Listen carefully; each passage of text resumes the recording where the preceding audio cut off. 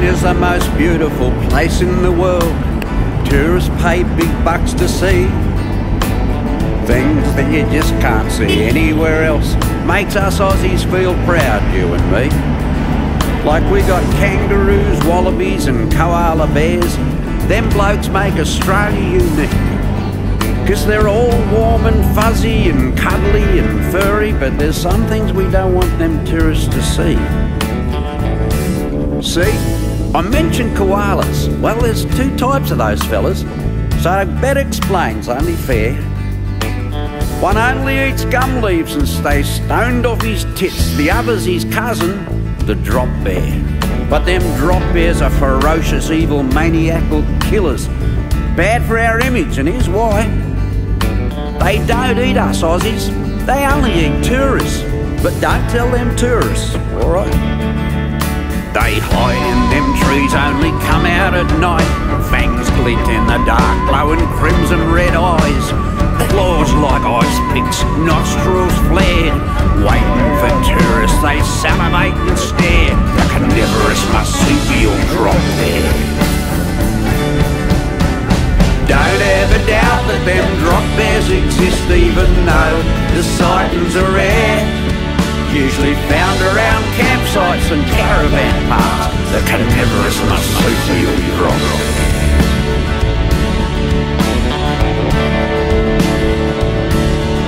They spent millions of dollars to try and learn more. Still little or nothing's been found. All them scientists ever did was give him a flash name, Phylactus plummetus. Wow. But ask any bushy, they'll set you right, how them drop bears just hide in the trees. Waiting to choose what's for tucker tonight, fresh juicy Euros or takeaway Chinese. There's been horror stories I've heard from good sources of the bloodthirsty evil they've done. Like hunting in packs and tracking down backpackers and sucking out their eyes through their bums. Once they sliced the lid off a Jap tourist coach, rolled it back like a can of sardines. And in they all went, screeching, clawing and hacking so gruesome it'd make your blood freeze. Sliced open their guts with their razor-sharp claws, ripped out their innards, intestines and organs, chewed off their faces, their skin and their hair, then crunched on the bones till nothing was left. The carnivorous marsupial drop bear. Don't ever doubt that them drop bears exist, even though sightings are rare. Usually found around campsites and caravan parks. The carnivorous marsupial drop bear. And I've always wondered why they don't eat us Aussies, till an old bushy mate of mine explained. It's the Vegemite we have on our toast every morning. They smell that and they know we're Australian. And them drop bears can recognise our accents as well when they hear fair dinkum, g'day and grouse. They know the meat's way too tough and we're all full of shit and will leave a bad taste in their mouth. And therein's the problem we're faced in Australia. Do we tell them tourists the truth? Or just let them keep coming with shitloads of money? Because if we tell them, tourism's rooted.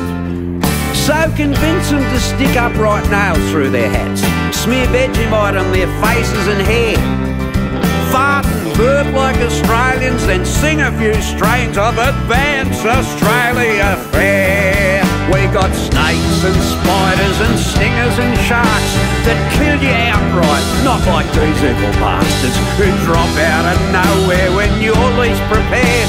Slash you to shreds, blood and guts everywhere. We bugger all left for your relish to bury. The carnivorous marsupial drop bear. Don't ever doubt that them drop bears exist, even though the sightings are rare. Usually found around campsites and caravan parks. The carnivorous marsupial drop bear. The carnivorous marsupial drop bear.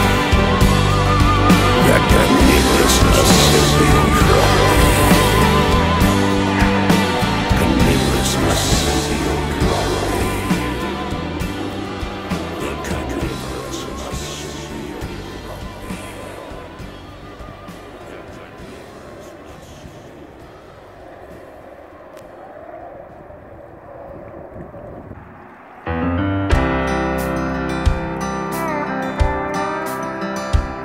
Having a drunken, deep and meaningful with myself the other night about what's gonna happen to all me organs when I curl up and die. Don't want no dodgy doctor hacking out me bits to sell, 'cause some of them bits still in pretty good nick. I'd rather give them away by myself.